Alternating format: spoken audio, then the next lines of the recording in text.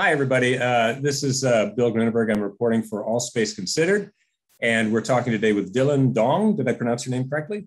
Yep, that's right. Okay, and you are a Caltech postgraduate working on your PhD, is that right? Yeah. Yeah, okay. And you made a discovery that I found just fascinating, and as I was saying in our little pre-talk, just really fundamental. It feels like fundamental astrophysics. So the first thing I'd like you to do, if you can, is describe briefly, and language people who aren't astrophysicists will get, what you actually discovered. Sure thing. So basically, the story starts with one massive star, and prior to this, people really thought that, or prior to the past decade or so, people really thought that stars sort of just sit off on their own in space, and they go about their business, and they go through their entire lives, and whatever happens happens. But what we learned in the last decade or so is that actually most massive stars are born in pairs or triples or quadruples or even more. Wow. And so we're really beginning to see the full range of things that can happen when you have two stars that are basically twins born at the same time, and how they can influence their lives, each other's lives. So our story begins with two massive stars that were born in a very close binary. And one of them blew up in a supernova and left behind a black hole or a neutron star. That's the remnant whenever you have some sort of core collapse supernova. And the other one is still living its life as a massive star. So this black hole or neutron star is pretty close by to this other star, and it starts eventually siphoning off mass from the atmosphere of the other star. You get basically a stream of mass getting pulled off of the star onto the black hole or neutron star. And eventually, this causes the black hole or the neutron star to spiral in and plunge into the atmosphere of the other star. And within that star, it starts to sink. It's still orbiting the center of that star, but it's also sinking as it's orbiting. And as it's sinking, it's basically splashing out the entire atmosphere. Think of like a garden hose spraying it out into space, right? And this whole process, we think, probably takes a few centuries. And by the time it reaches the core, this material has been splashed out to like 10,000 times the size of the original star. And meanwhile, when the black hole or the neutron star reaches the core, it starts all of a sudden siphoning in huge amounts of mass at once. And what forms is called an accretion disk in the center of the star. And in this accretion disk, there are all sorts of magnetic fields that are tangled up. And this process releases a huge amount of energy. It launches a jet at close to the speed of light. And that jet basically bores its way out of the star and releases X-rays as it breaks out of the star. And that's what we saw in 2014 with the MAXI instrument on the International Space Station. Mm-hmm. Meanwhile, all the energy that was released at the core of the star explodes the star. And the guts of the star doesn't get vaporized. The guts of the star actually fly outwards, right? And as those guts fly outwards, they eventually catch up to all the things that, like the garden hose that was released centuries before. The guts of the star basically crashes into all that slower moving material. And that crash is what we call a shock. And that shock is what produces the luminous radio emission that we saw later with the Very Large Array. So, and was that how you first discovered this thing? Was it the radio emissions and from that shock? Okay, that's what I thought I had read. So were you guys looking for this? I mean, because I know this had been theorized as a possibility, or was it you found some interesting kind of anomalous stuff and then came up with this explanation, this model? Oh, definitely the second one. I had no idea this model even existed before. Really? Yeah. Who did the theorizing on this? I mean, who first suggested this could happen? This particular scenario, the specific one, was first suggested by Roger Chevalier in 2012. Okay. And what he was trying to do was he was trying to explain why you have certain supernovae with huge amounts of mass that are sitting right outside of where the explosion site was. It's known that stars lose lots of their atmospheres maybe a few years or a few decades before exploding. In our case, a few centuries, most likely. But it's still an active area of research as to why they lose that mass. Yeah. Is that what's going on with Betelgeuse now? I mean, is that part of what's been happening with that and the dimming and the? Yeah. So stars lose mass throughout their lives, and yeah, true. I don't think that Betelgeuse is about to explode. No. I didn't suggest that. Although there's somebody at work who has said that it should happen in the next 100,000 years, the supernova, but next Tuesday is in the next 100,000 years. So. I find this kind of fundamental, and because it's a new type of supernova that has not been observed before. And is this going to be your PhD thesis? Yeah, I mean, it's going to be a big part of my PhD thesis. Sure. I have other results, which will hopefully also be published. Oh, wow. Send them to me. We might have to have you on again. Now, of course, what I thought of originally when I first read the article was, and we were talking about this before we started recording, a type 1a supernova where you have a small compact object, in that case, a white dwarf, and a large star. And, it just accretes stuff off, and then you got runaway nuclear fusion and stuff. Why did that not happen in this case? Why did this one barrel into and actually, dive right into its companion star? A type 1a supernova, at least the leading model of it, is that you have two white dwarfs that are basically on a collision course. And those white dwarfs basically fuse, right? So a white dwarf is some compact object. It's about the size of the Earth.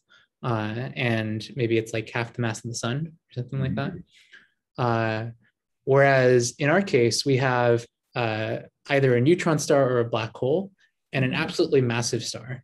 So this massive star is probably like, a few tens the times of the sun, times the size of the sun. And, size or mass? Possibly both. Oh, okay. It's unclear. Yeah. And a neutron star is basically like if you crammed the entire mass of the sun into the size of New York, right? Yeah. Like New York City, not New York State, New York City. Wow. Yeah. That's small. And a black hole is even smaller. Right? It's like the fundamental limit as to how small you can cram some mass into. Yeah. So imagine like a speck of dust basically orbiting this absolutely massive star. Yeah. And that speck of dust makes its way inside of the star and cannibalizes it from the inside out. Yeah, that's crazy. The idea that I think the article I read said it disrupted the internals of the companion star, but it sounds like what you're saying is it did what it does, which is create an accretion disk and start swallowing matter basically. And is it that it took so much matter out of the core of that star that there was no fuel left, or how did it actually stop the fusion process, or did it stop the fusion process? What actually happened in that core?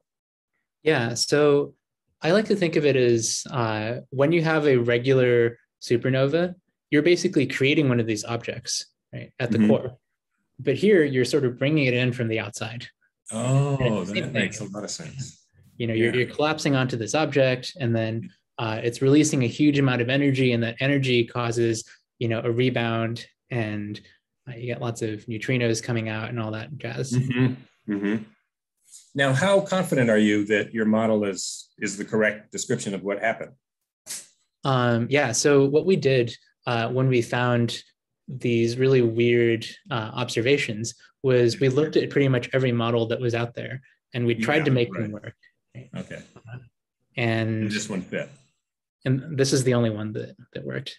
So the radio wave, the transient radio emissions that came from the matter running into the other matter, was that a specific wavelength? Is that how you is that like a fingerprint of this exact kind of thing happening, or was it just massive, radio emissions that were transient? I mean, what? So the particular radio frequency that we're looking at, 3 gigahertz, traces essentially a particular size scale. So we're looking at something like 10 to the 17 centimeters.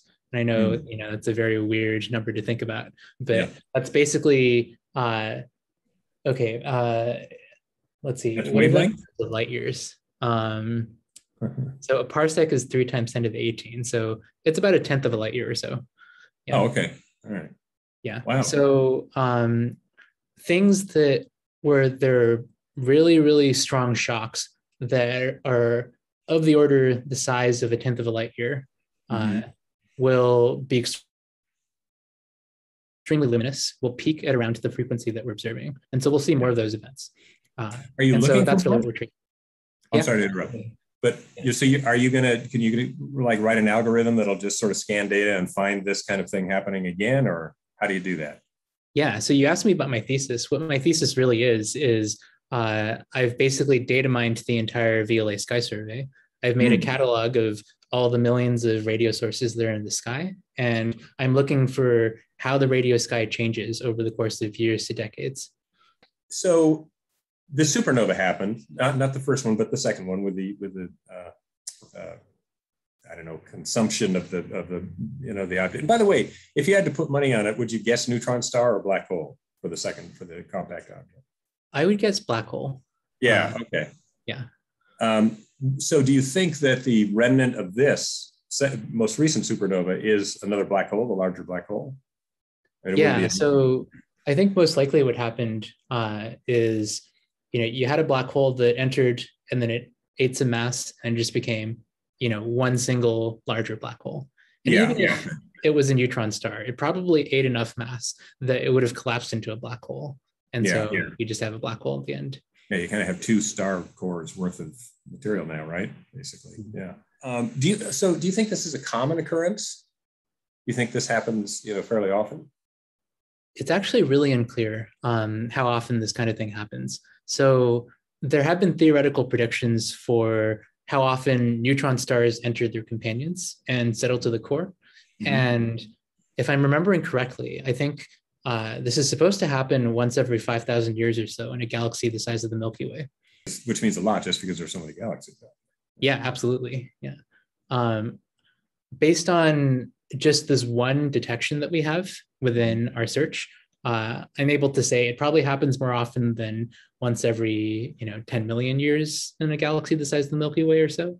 But it's possible that there are other manifestations of this kind of phenomenon that we just haven't observed, and so it could be a lot more common. Yeah. What else are you? This probably won't make it into the interview, but I'm just curious. What else are you interested in looking for? What other? And are you interested in doing any like theoretical astrophysics, or you mainly want to go out there and find stuff? Yeah, so I think of myself as sort of a theoretically inclined observer. Right? A lot of observational astronomers don't really want to like dig into theory papers and think about the physics. I mean, you have to do it as an observer in modern astronomy, but I enjoy reading that kind of stuff. Right? Nice. A leg up. I enjoy sort of doing like order of magnitude calculations. I'm not sure that I'll be like coding up the next greatest simulation or like, doing 3 pages of integrals or anything like that. But anything that you can sort of like, it's like the classic, how many piano tuners are there in the city of Chicago kind of question. That's the kind of question I love. Right?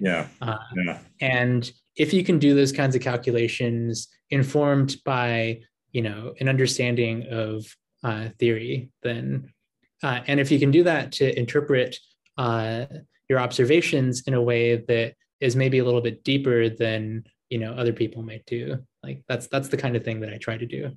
I have a feeling we're going to be interviewing you again in the future. Okay, so here's part 2. And go ahead. Is there anything else that, in other words, if you were the interviewer, what would you ask yourself? Ooh, wow, that's a really good question. What would I ask myself? I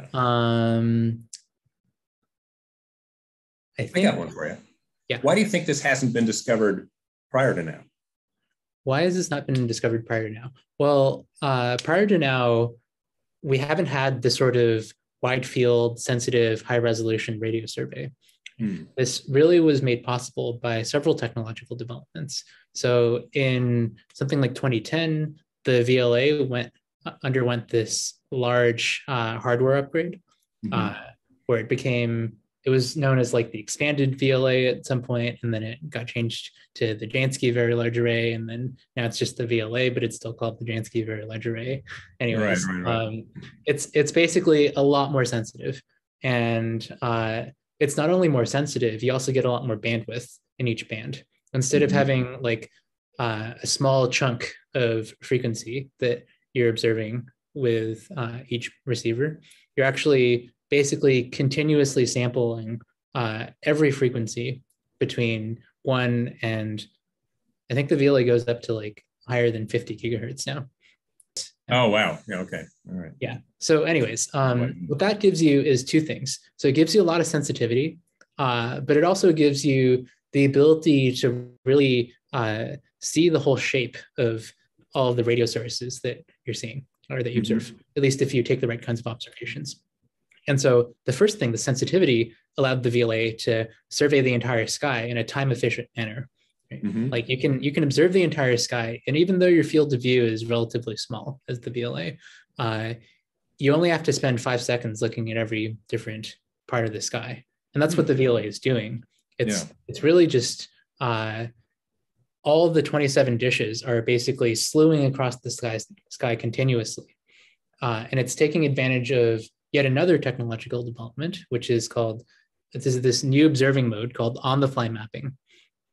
And what on-the-fly mapping is you're continuously slewing your dishes instead of like pointing, shooting, and then repointing and then shooting. Right. So it's continuous. Sorry? So it's continuous. It's continuous. That's right. Nice. Yeah. And that just like saves you a ton of time. You don't have to wait for the dishes to settle or anything like that.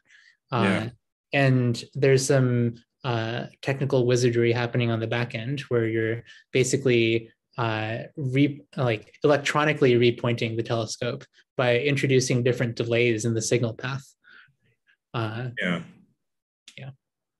Okay. And the other thing, of course, radio telescopes don't need to wait for the sun to go down, right? I mean, that's right. Yeah. Yeah, you can work those all day long.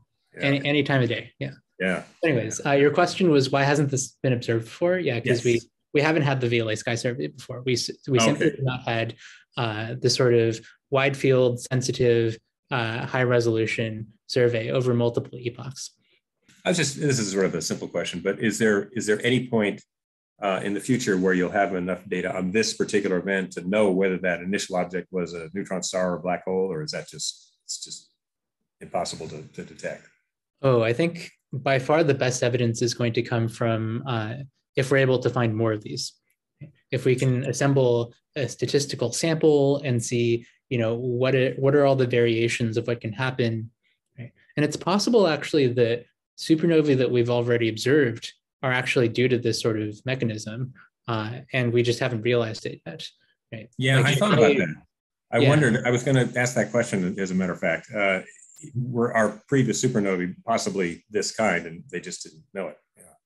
Yeah, I think it's absolutely possible. This is actually what motivated Chevalier in 2012 to write his paper in the first place, was this question of why do you have this high density sitting right outside of a supernova? Because what that implies is that your star, before it blew up, went through some eruptive mass loss. Not just like ordinary winds that you see coming off of stars. There's some sort of eruption where it basically shed off its outer layers of skin, like really quickly. And, why would that happen synchronized so closely with when it ultimately blew up as a supernova? And you think it's the possibility of a compact object in each case that is pulling the stuff off and making that torus? That's absolutely a possibility. If that compact object is able to trigger the supernova, right? And that's the big if. That's why we know that it's that the thing that's throwing off the mass is a neutron star or a black hole. Because otherwise, if you just throw another star into the star, then it just, it's like, thank you very much. You fed me. That's right. I have more hydrogen to burn now. I'm actually going to live longer. Is this type of supernova so new that it will have a new number?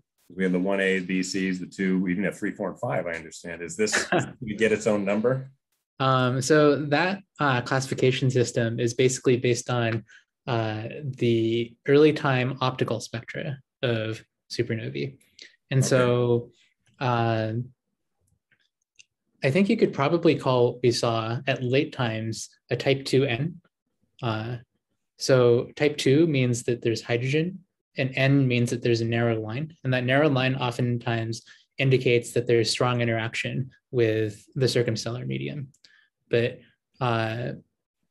those are really just like descriptive ways of trying to classify different kinds of supernovae, and they don't necessarily tell you what made the star explode. Oh, okay. Because I have always, I have a simpler understanding of that, and mine was always that the 1A was the red giant, the white dwarf, starting off two white dwarfs, and the type 2 would always be the core collapse of a really large star when it runs out of fuel, but it's actually not necessarily that. It is this detection that you're talking about, hydrogen, and the line you're talking about, is that the sodium line? No, it's the hydrogen alpha line. Oh, okay, yeah, all right. Yeah. Type 1As, by the way, are very much white dwarfs that explode. That's pretty well established. And type 2s are generally these massive stars that do undergo core collapse. But the reason why they undergo core collapse, there's several reasons why they might do so. Yeah. But this is one of them. I mean, this is a compact object invading and getting into the center. And this is, we think now, one of them. Yeah. Well, this is really fascinating stuff, Dillon. I'm sure you must be very excited. How did you guys celebrate when you realized what you found?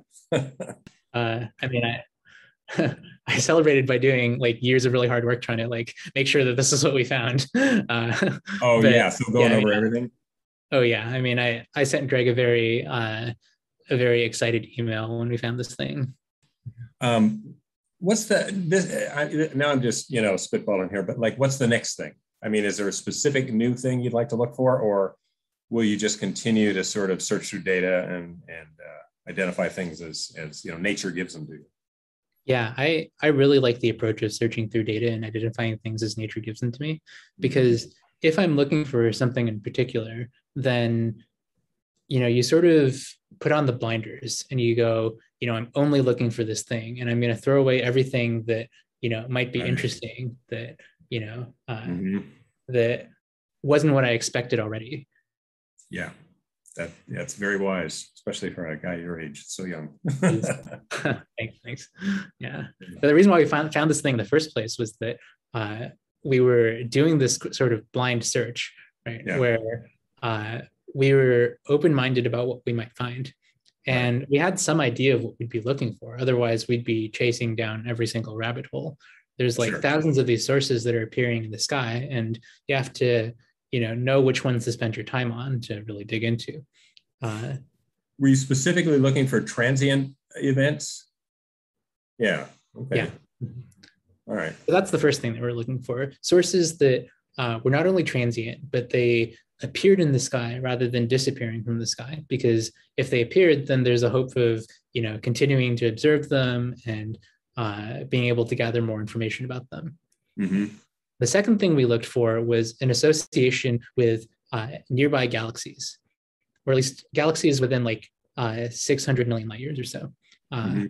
And the reason why we did that was, a couple-fold. One was that if it's nearby, then you're able to gather information about it with follow-up observations. It's probably not too faint. And second of all, when it's nearby, you can be pretty sure where on the galaxy it's located. Mm-hmm. So we specifically looked for things that were not at the centers of their galaxies. Mm. And the reason why is, imagine if you looked up at the radio sky with radio goggles, what you would see is basically the jets that are being launched out of supermassive black holes. Like pretty much every dot in the sky would be that. Oh, wow. That's interesting. Like that's, it's super interesting. There's like a lot of really cool science that can be done with these objects that are called active galactic nuclei. But at the same time, if you're looking for something entirely new, then you can't be looking at the thing that dominates the sky. Right? And so what we're looking for is things that are not at the centers of their galaxies, and so are not likely to be these active galactic nuclei. Okay. Well, Dillon, thank you so much. I really appreciate your taking the time to talk about this really incredible discovery. This is just a very interesting new piece of the puzzle of the universe, I think. So thank you, Dillon. You're going to go on to do great things. Thanks, Bill. Appreciate it. All right.